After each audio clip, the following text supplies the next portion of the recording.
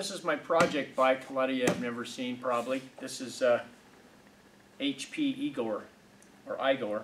Over there is Frank and Zuki, my 80s era superbike GS that I built and raced. But Igor is a pretty special bike. I've had it over here covered up since 2019. It hasn't run in 4 years. And I decided to bring it out of hibernation and kind of go through it. And I put a fresh set of plugs in it. I cleaned the air filter. I just changed the oil and filter. And I went over and cleaned the whole thing in about 3 hours. It's still not perfect, but anyway, this is the first startup. Got a fresh lithium-ion battery in it. And yeah, we just got oil in it part way up the window now, so I may run it and then shut it off. But this bike was in Cycle World back in 2015, I think it was. Don Canet tested it. It's kind of my rolling catalog. No one would spend the money on everything that's on this bike, but it's got a lot of stuff, about $8,000 to $9,000 worth of accessories that I make and was selling at the time. But yeah, the engine, these motors are a pain to make power. They have real tiny cams in them. They're only 36mm throttle bodies. This motor, I did a head on it myself, and the secondary butterflies are removed. It's got my tuner on it. It's called my Stage 2 tune. It's got a very mild set of cams I did with webcam in it.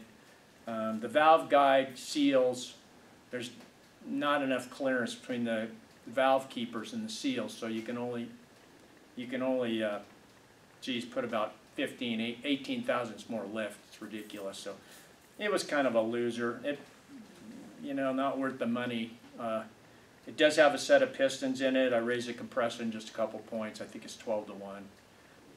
But it's still super mild, and it's restricted by the throttle body. So it made at my other location in California, it made 150 horsepower, but it made I think the best 103 or 104 foot-pounds of torque. So it's still fun to ride. It's just a mild-mannered, really bitchin' bike. So we're going to get it running, and the track has a couple days out here. I've never taken it to the drag strip yet.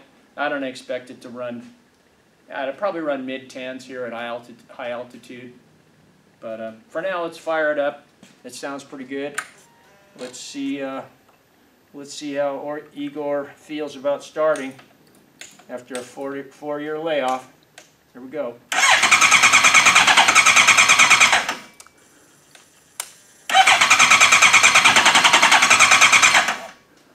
It doesn't start. All right, well, that wasn't so good. Well, I cycled the fuel pump a few times. I siphoned all the gas out of it, and just put about 3 gallons of 90 octane and a teeny bit of injector cleaner in it. So it should, I'm pretty sure, because it was still cycling the fuel pump. It should fire now. We'll see. Ah.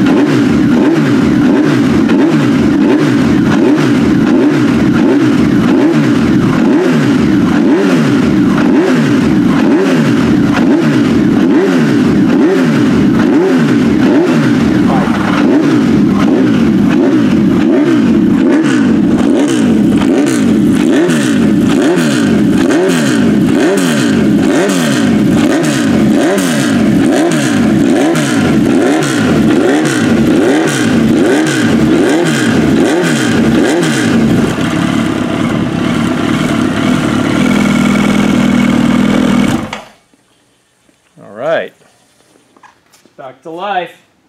That's my 10-inch bad boy, and this is our complete 4-into 2-into 1 that we used to make here in-house. It's a really trick pipe with staggered collector lengths, and I designed that exhaust. My brother-in-law Paul used to make them, and you can't tell, but to get it even, I staggered the primaries to get equal primary length, and then it's got a huge collector underneath where it collects. And then these are one-off wheels. These are Caro Azaria forged wheels. I have the only set ever made is on Igor right here. I was going to be a distributor for him, and I worked with the owner of the company, and then the guy went out of business, so I got the one and only set. So anyway, that's it for Igor right this second. We'll have a little fun here in a couple of weeks. Talk to you later.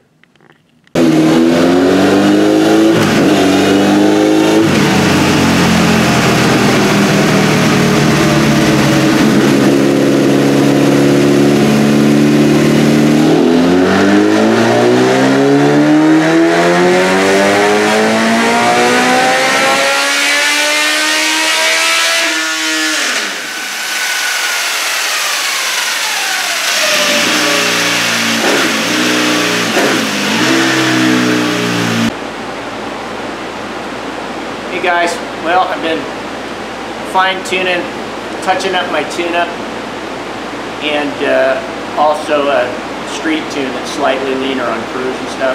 Anyway, now I'm going to go ahead and I'm playing with the kill time a little bit on my electric shifter. I had it really conservative for the street mountain roads, so I'm going to shorten the kill time up a little bit. So I'm going to fire it up right now, and I'm not starting first because it'll jump off the dyno, and I don't want to beat on it like that.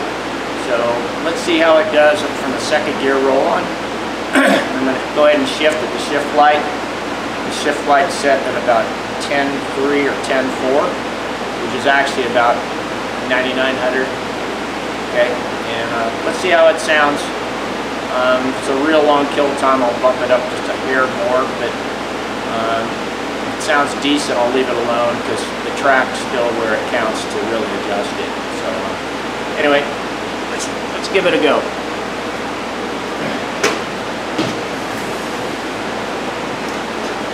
My earmuffs.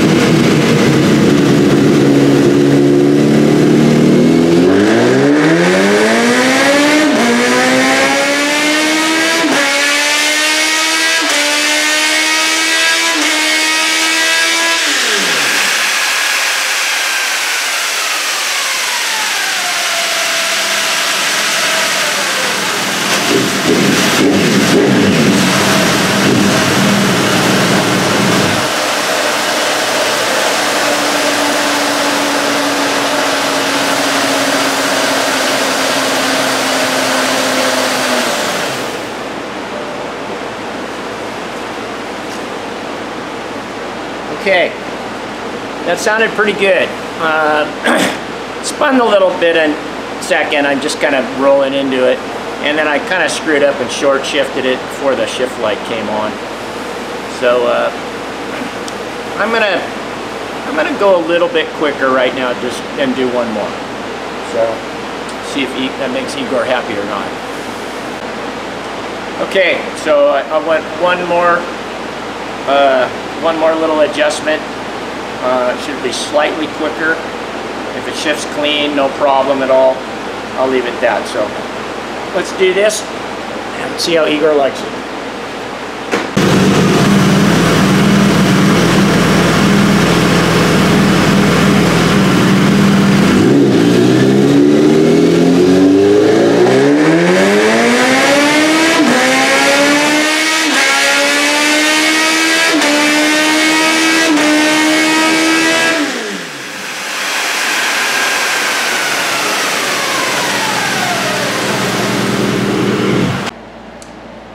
that sounds pretty good.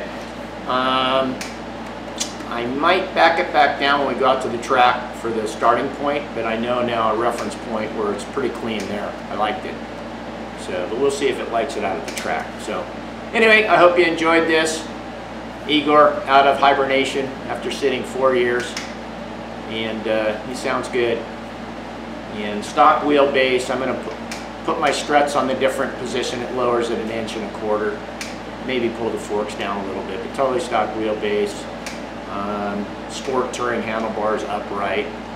Gas tank's kind of long, you can't get over the front end too good. So we'll just see how good I can do. But I'm hoping it'll run mid-10s out here at 4,500 feet. The track's about a ½ second slow from like Sacramento, 3 hours away. And maybe it'll run 128 to 132. Who the hell knows what it's going to run? It's going to run what it's going to run. All I know, it's going to be fun.